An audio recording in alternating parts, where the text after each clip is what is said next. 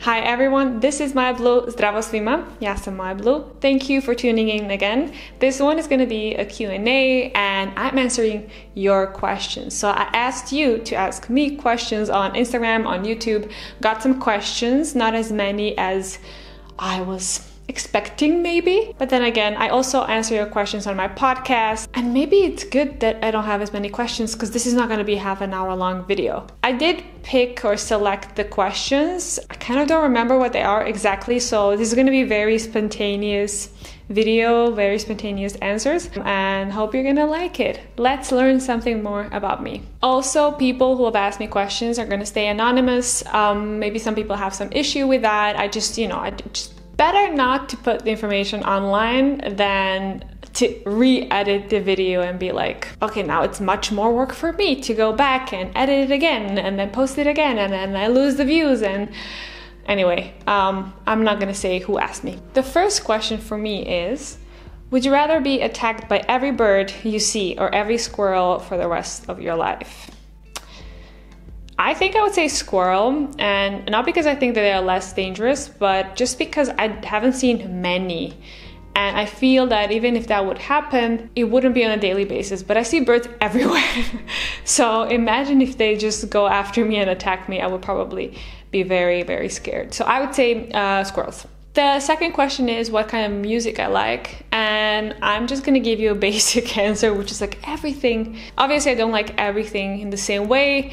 I like to vary different types of music depending on my mood, depending on where I'm in life, and sometimes when I go out, I usually like upbeat music. When I'm at home and I'm, I don't know, contemplating or whatever, I like classical music.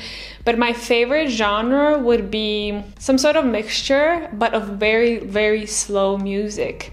Sometimes slow would be like chill, sometimes it will be sensual, sometimes it will be kind of like slow sad, but I love the slowness of it. I don't know how to explain it. And some sort of like authors or like singers that I can give you are Janae Aiko. I think I told or mentioned her in one of my previous videos.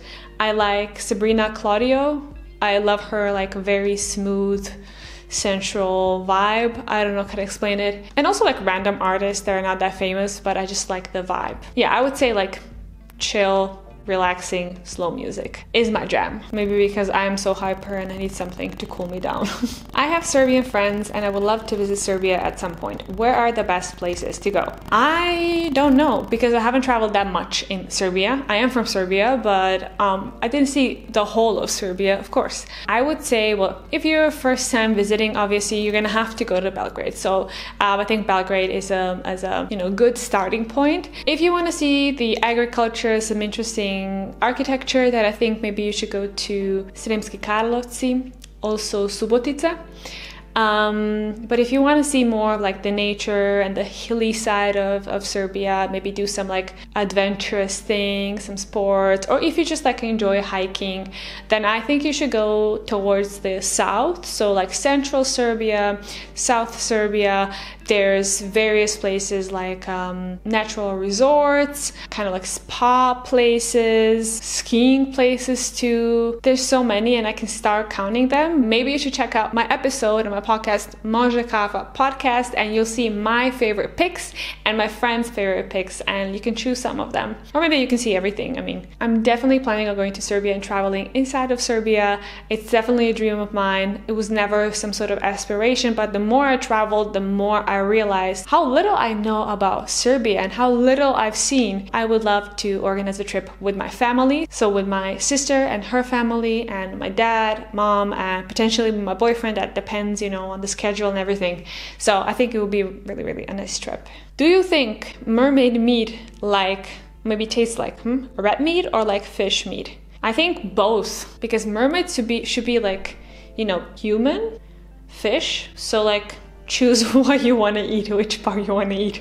Top 5 favorite dishes, Serbian dishes. I first need to say that Serbian cuisine is a mixture of influences. So some of the dishes that I'm going to mention are probably present in other cultures. So someone's going to be like, oh, but this is also from our country, like we also eat it. Well, yeah, probably you do. But this is also what I eat in Serbia. It's part of our cuisine, part of our meals. So don't be annoyed if I like something that you also maybe have in your culture. I would say I definitely like any type of like burek, pita kind of meal. I love pita krompirusha, for example, which is like basically burek with potatoes. I'm vegan, so I'm kind of like limited as to what I can eat in Serbia. So you can find burek or pita with almost everything.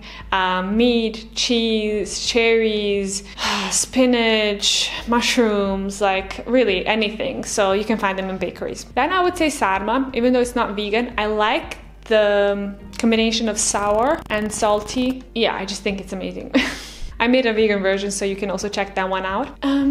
I like pasulj. I really like our pasulj. I hated it when I was younger, but I started to like it even more, especially when I went away from Serbia. Sorry, pasulj is beans, just so you know. Is 3 enough? Do I need 5? You know what? I'm gonna tell you just these 3. I'm sure I have more, but I'm saving meals, Serbian meals, for one of our episodes on our podcast. So you're probably gonna find some more details in there.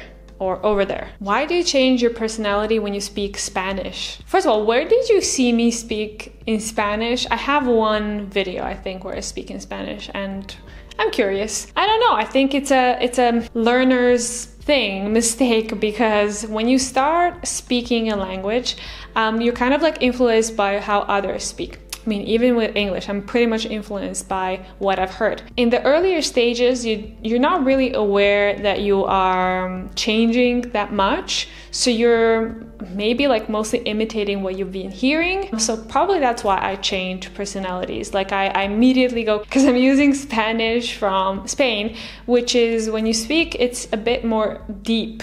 Naturally you just go a bit over here, you know. Maybe that's something that some people pointed out to me. Yeah, I don't know. I think I'm gonna tailor it probably more to my taste, so like who I am, my personality, when I feel a bit more comfortable and the more I'm exposed to the language, I feel. Well, my personality is probably going to be very similar to the one in Serbian and in English. Although I don't really know if I am the same in English and Serbian. So I don't know which kind of vibe I give out. So I cannot tell you 100% what my answer is. But yeah, it's just the thing that happens. Are you a sports loving girl? Yes, I am not naturally talented for sports. I do not have an athletic body, but I've always been very thin, and I've always been very interested in like moving myself. I get very lazy, that's true, but if I'm in that rhythm of like I have some sort of routine and I'm running or doing something else, then I love sports. It makes me mentally so much happier, so much healthier. So I know how crucial it is as a part of my healthy like lifestyle, or like I just feel better when I move myself. In terms of sports, it varies what I'm doing depending on what I want to achieve, or maybe in which kind of period I am of my life or stage of my life. Before, I used to do fencing. That was my sports actually. Gets annoying. So that's something that I was doing as a young girl. I didn't really love it, so I started just like working out at home. I never went to the gym, I think maybe like once or twice, so that gym wasn't my thing.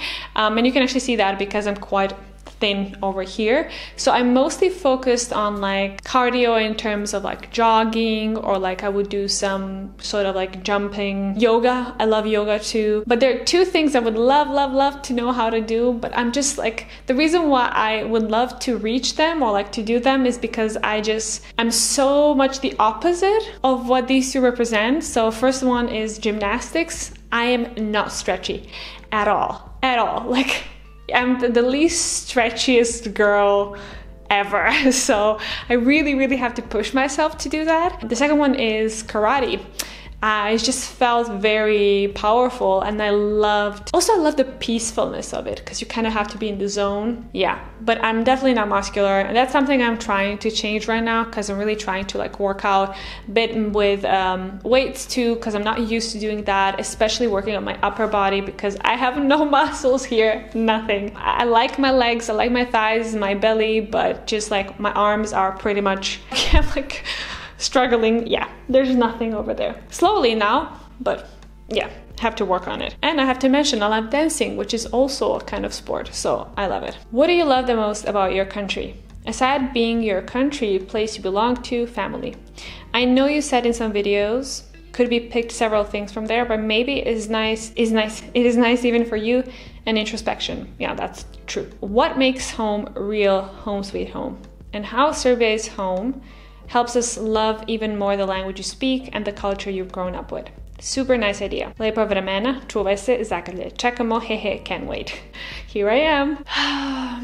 Of course, I would say family, and of course, I would say friends. And I would say culturally, what I really miss is the close ties that we have. I mean, sometimes it can be too much for me, but I always feel like I have someone to rely on. I have someone to count on. They're unconditionally there for me, be it friends or family. It's a really good feeling. The community side of it too, like you just feel like you belong there. You have, you know, people that you don't really click with and they're not the best for you, but majority is just there to help you. They're not expecting anything in return. It's just like a given. Of course, I'm your friend, I'm your family member, I'm your cousin or whatever. I'm always there for you, like that unconditional, I'm there. And the willingness to please, which is again not good sometimes because people can take advantage of it, but people just love spending time with other people.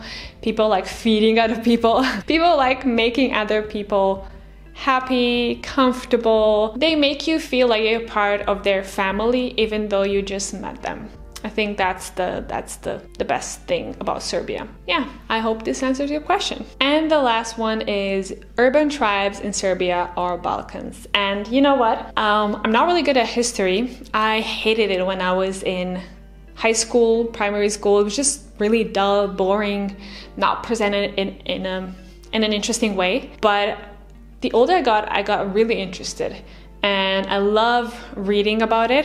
Again, I'm not really good at memorizing things, but I think this would be a good question for one video or possibly one episode on my podcast. So I'm not gonna talk about it right now, but thank you for giving me a great idea, and I'm definitely gonna explore that. Yeah, guys, I think that's it. Let me check. That's it. I did not have many questions, but I still took my time to answer because it's Corona time and I have no one to talk to, so you're there. So I hope you enjoyed this video. I'm gonna be back with a vlog and I'm gonna be back with some new videos. Let me know what you want to see. Of course, I ask you that every time. So I'm always gonna try to create something that you find useful, something that you like, and stay tuned. See you soon. Bye-bye. I always say bye-bye. Pozdrav in Serbian. Pozdrav svima.